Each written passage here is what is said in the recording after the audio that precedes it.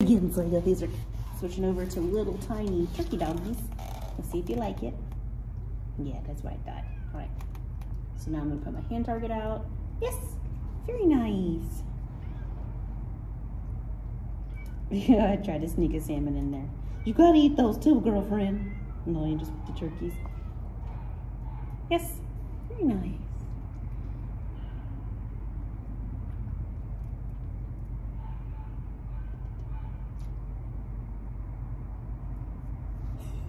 See her offering behaviors, either the spins or just random downs. And at this stage, if she struggles with it a little bit, I'll just put food in my hand. Yes. Sega. Yes. Whoa, good girl. Very nice. Yes, very good. And so I'm switching hands. I just want to get her to think a little bit. The first couple of times we did this, hold your butt. I had the food in my hand so that she was trusting going to hear the food was coming directly from the source. And now I'm kind of switching over to more of operant condition where we're putting it on command. Sega, touch. Yes. Where the food happens after she does the behavior so that she's trusting even if she goes to a touch. Yes. Even if she goes to it and there's nothing directly in there, that she will still get something. Very nice. Good. Touch. Touch. Yes.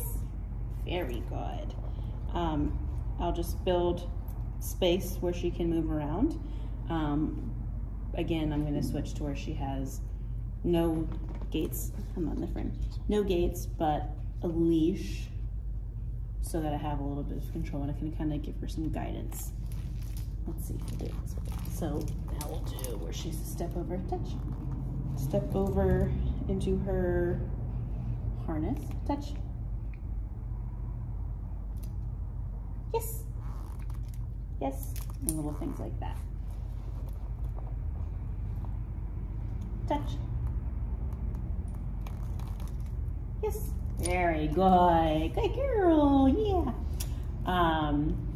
Outside of this exercise, we've been when we go outside, really simple things where introducing her to leash pressure. So, you know, like they're pretty good at with these harnesses. They can kind of like noodle out of there. So when we are walking and she puts the brakes on, I just kind of lift up a little bit. I lift, ma'am, watch out, get your butt out of the way. I lift up so that she can't, like I don't want to pull towards me and then help her slip out. I just kind of lift up so that her, I'm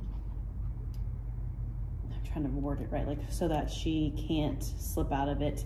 But I want to do a little bit of pressure and I'm going to turn my body facing the direction that we're walking. I'm going to keep that pressure on and keep doing like fake steps so that I'm mimicking like me continuing to walk. And as soon as she takes the brakes off and starts walking with me again, I discontinue that pressure.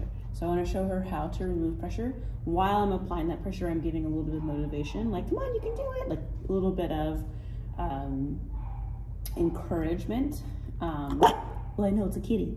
Just to help her understand, like, hey, this is, we're walking forward. You can't just stop whenever you want to for her safety so that she doesn't learn to just noodle out of things.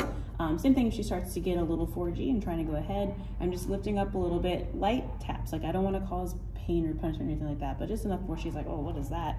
And when I'm going to continue moving forward. As soon as she changes her pace a little bit, that pressure goes away and we switch back to reinforcement.